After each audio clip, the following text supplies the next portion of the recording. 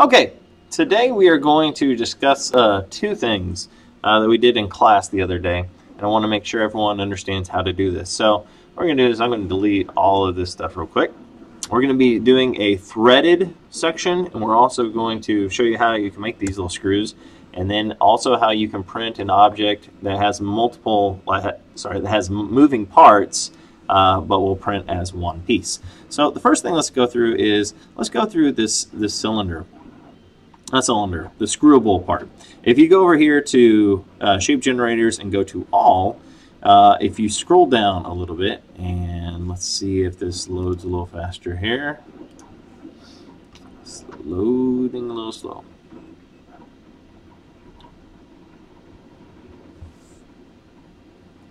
Which I should show you where your favorite section is too once we get this. Here, it's starting to load. If you scroll down a little bit, there should be one that has, I always forget what they call it here.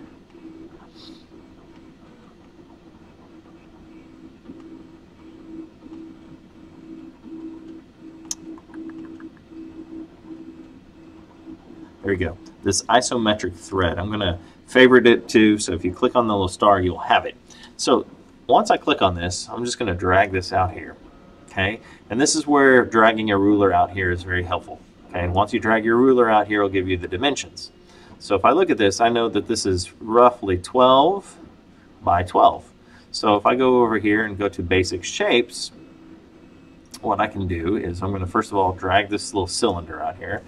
And I know, sorry, if this is 12 by 12, I'm going to just duplicate this. So Command C and then paste it. So I've got Command V. Whoa. I need to move this here first. Okay, so I've got two of these. These are identical. They're 12 by 12. And over here, this is 20 by 20. So I'm going to move this to 13, and I'm also going to move this to 13. And the reason I'm doing that is this is just slightly larger than this. All right, so now what I want to do is I'm going to turn this into a hole. All right, and in a second I think you'll see what we're going to do here. So I've got this is going to be a hole. I've got this that's 13 by 13. And then what I'm going to do also, I'm going to move this up 1. So I'm just going to move this off the ground 1. Now it's just sitting up a little higher. And now when I highlight both of these, if I go over here to align, I can now align it, which I want to align here. And I also want to align it here. And what you're going to see is now, even though the bottom part is going to be whole, so you're not going to see it, it's going to leave this little groove structure on the inside of this. And I know it's going to be the same dimensions because this is going to be that missing part that would easily slide into this.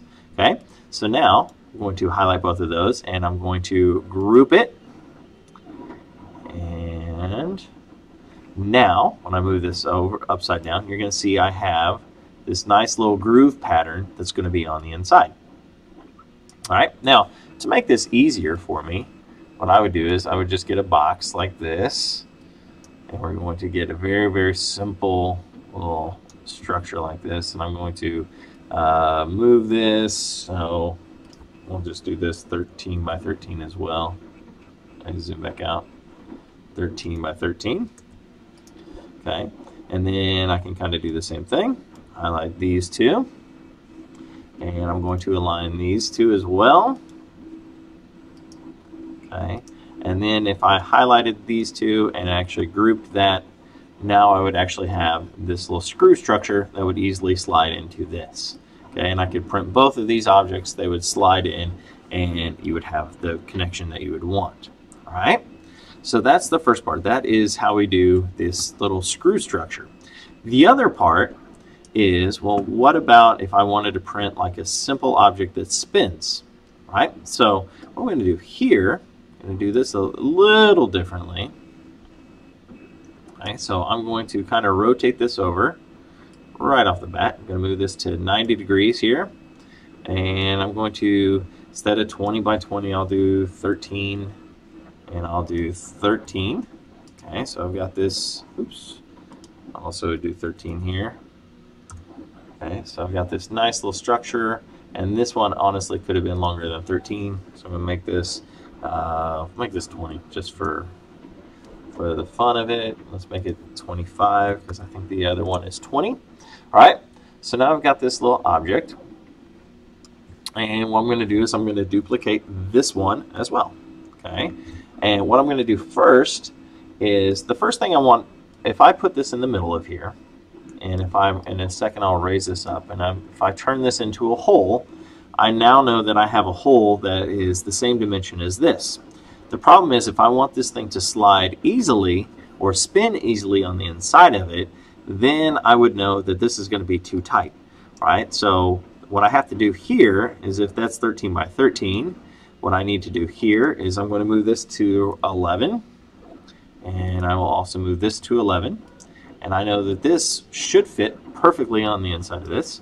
So I'm going to do this real quick. I'm going to align this. I'm just going to align it in the center here and also in the center right there. Okay. And then I'm going to group that together. Okay. So there's my little hole, and what I'm going to do with this, move that right where that hole was going to be a second ago, and look at this from the side. Need to raise this up a little bit more, and I can try to align it. Let's see if I can actually align it. Sometimes with that hole in the middle it gets a little goofy, but I think that's going to look perfectly. Now if you look, I can see behind it on every angle, which is what I wanted to do. Right now the key thing is I don't want to group this to this little object here. Now I can tell right here I do need to move this a little more like that so that fits.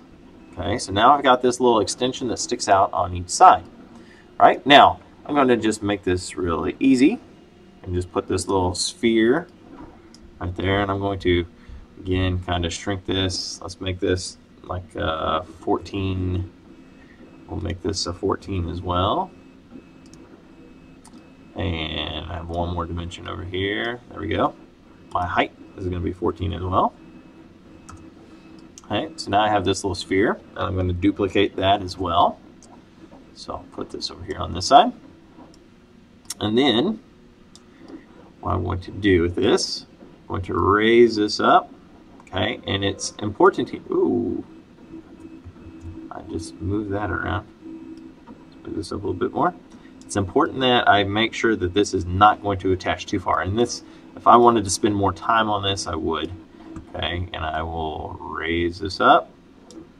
Okay, and then from there, all you need to do is you click on this little object you have in the middle, hold down Shift, hold on these little objects right here, and then once you have that, you can group that little section.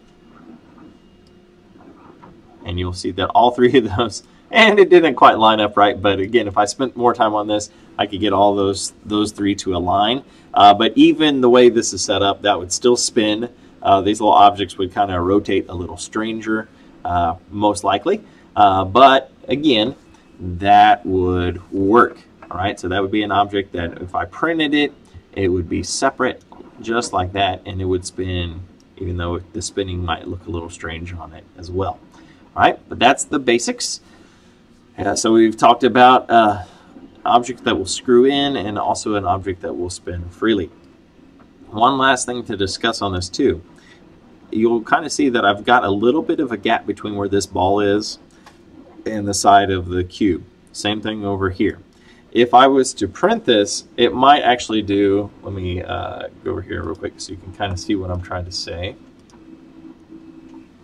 You might have an object that clicks back and forth, all right? So as opposed to, do I have one up here? I thought I had one up there. Here we go. An object that looks like this, okay? So this one, I'm gonna kind of hold this up here. You can kind of see there is a part that kind of spins, has a little bevel in there, and when I spin it, it spins freely. But also if I go back and forth, it doesn't make too much of a click-clack noise, okay? Some of the objects that we printed last year had a pretty big gap. So when you would swing it back and forth, the whole object in this middle would go back and forth. If that's what you don't want to do, then of course what you would need to do is actually shorten this little gap. So I think what we've been kind of doing, we've been finding like if you do like a 2 millimeter difference or so, that usually will print pretty well. You can even approximately make it like a 3 to 4 millimeter gap too. Just if you cut it down and get it to print.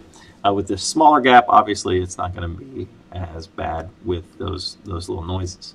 Okay, so again, we've got the little screw feature here, and we've also gone through an object that spins around.